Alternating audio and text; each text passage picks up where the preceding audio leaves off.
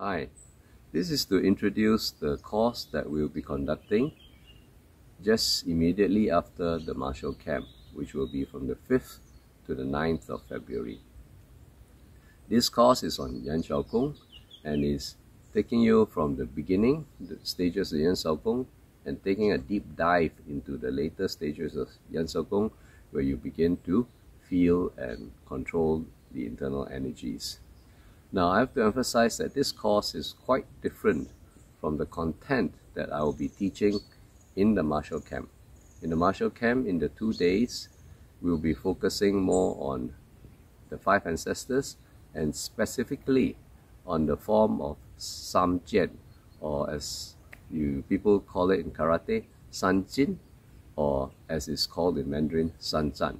But in this 5-day course, we'll be focusing on Yan Shou Gong, which is an internal Shaolin Nei Gong system.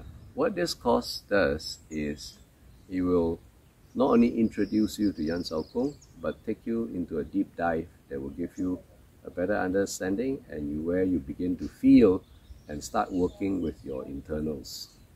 Now, as you know, the courses that we do now is based on a system that we developed. We call it the 5 stages of learning internals. The first stage is, as they say, using the outside to move the inside, which is learning how to do the form correctly, because as you do the correct movement in the forms, it will activate and connect your internal structures. That once you have that, then you have to go to stage 2, which is to learn to feel and be aware, or as they say, mindful of your internal structures.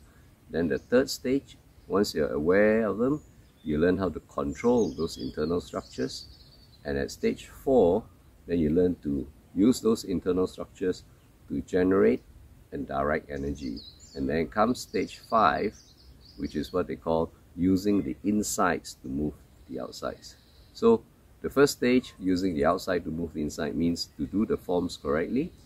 And the last stage, using the inside to move the outside, means to use your internal energy to then move, activate and drive your movements. But what is commonly missed out is the 3 stages in between. So in this seminar, we'll take you from stage 1 to stage 3, and depending on the skills of the participants, we will probably be touching on stage 4.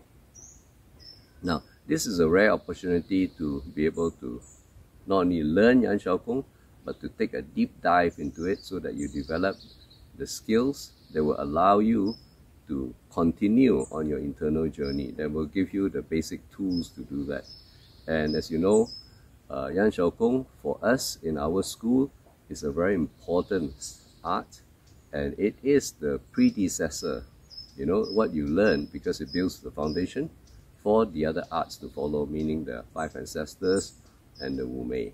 Okay, and I hope to see you all there. Thank you very much.